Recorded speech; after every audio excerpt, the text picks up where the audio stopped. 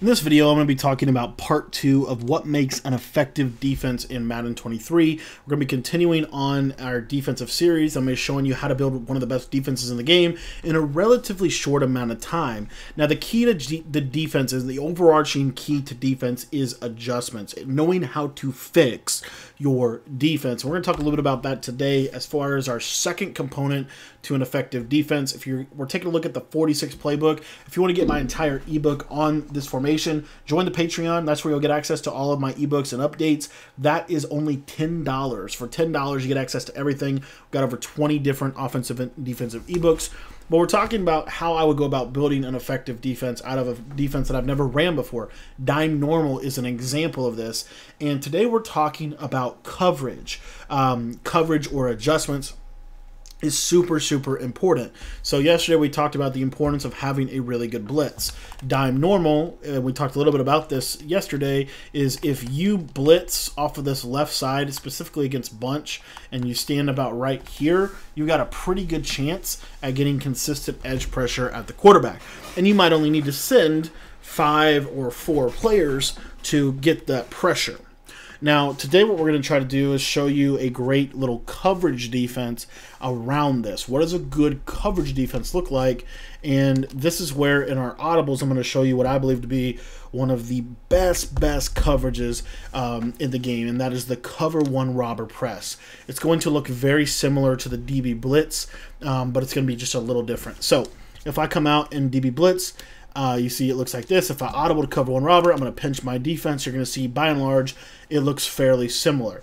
Now, all we're going to do with this is we're going to blitz our user, and then what I like to do on this left side is we're going to put this safety in man coverage onto the tight end, and then we're going to take the left side and we're going to essentially turn that into a cover 3. So what we've done is we've have significant coverage over on the left, and then we're able to user the right side essentially. And then if we want a robber defender, all we're going to do is we're going to bluff blitz that defensive tackle that is in the right side or over the right guard. And what you're going to see here is this is a very basic little coverage defense, and you have to have that. What is your base coverage defense look like? And what I like to do is actually answer that question in a couple of different ways. What is my base man coverage? Well, my base man coverage is to go to cover one robber. Now, from cover one robber, how can I turn this cover one robber coverage into a zone defensive look? Actually, fairly simple. All we're going to do is we're going to outside third both of these guys, and then we're going to take both of our slot corners, and we're going to drop those guys into curl flat zones, just like so. And then maybe we want to drop a defensive lineman here into a vertical hook, or whatever we want it to look like, right? So you can kind of see how we're turning our man coverage into a cover 3. Now they set up man beaters and they're going to throw into zone. That is kind of the idea. We want every defense to make every defense look the same as much as we possibly can. So another thing that I like to look for is, does my defense have the ability to play match coverage, right? Because I think match coverage is one of the best ways to play defense in this game. And we see here that they have a cover 4 quarters. So what I could do is I could come out of my DB blitz, I audible to cover 4 quarters, pinch my defense. For the most part, this looks fairly similar.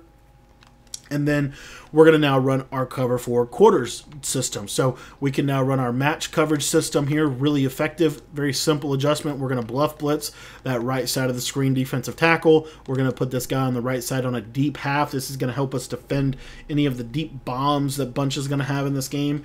And then as you can see right here, now we have the ability to stop, kind of your standard little post corner or corner route meta over here. Bunch has this has a great little box check within it. So that's an example of how do I take my defense and have a man coverage defense, a zone coverage defense, and a match coverage defense. I like to have all 3 of those in a defense if I possibly can. Not every defense is going to have that, but the big takeaway here is, what does your coverage scheme look like? What are your base coverage adjustments? And then as you go throughout a game on the defensive side of the ball, you will then tweak those based off of what they're doing. What formations are they running? What routes are they attacking you with?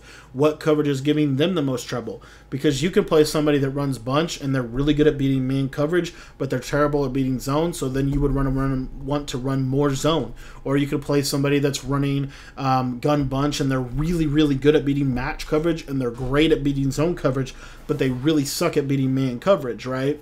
How do you call what gives them the most trouble? Which leads me to kind of my last point here, which is you need to have some kind of variation of these defenses where you can kind of create the same pre-snap look. It's very, very important that you are able to make it look the same. I can't stress that enough. That is one of the most important tips that I can give you on the defensive side of the ball. If you can, by and large, make everything. Maybe that just means something as simple as this. We're going to base the line and press every single time. And then we're going to back these guys off. Maybe it's simple as that, because if you watch me audible to cover 4, for the most part, if I press, nothing really looks that different. Okay, the play that I went to here is cover 2 man. The only reason is because I wanted to show you this is a shaded down man coverage look. I think this is a really good defense. You can cross man this tight end, and what will happen a lot of times is if you run that cross man, he won't get dumbed out as bad over the middle, and he can kind of lurk the tight end routes. So these are some little tricks that you can take to make your defense better. One of the little secret hidden gems of Dime Normal is manning up that defensive end on the right on the tight end. I think that is one of the very subtle things we can actually do in this year's game, in a game where it has, you know, really several linebackers that can cover. You can put a really good pass rush or a really good linebacker down there that has pick artist or lurker, and he can cover that tight end in space. So anyways, you need to have a coverage defense. What is your go-to coverage adjustments? Those are questions you have to answer. We've answered a lot of questions. We've answered a lot of that for you in all of my defensive ebooks. And if you want to get access to those ebooks, head down to the description and go check out the Patreon. The link is down in the description below.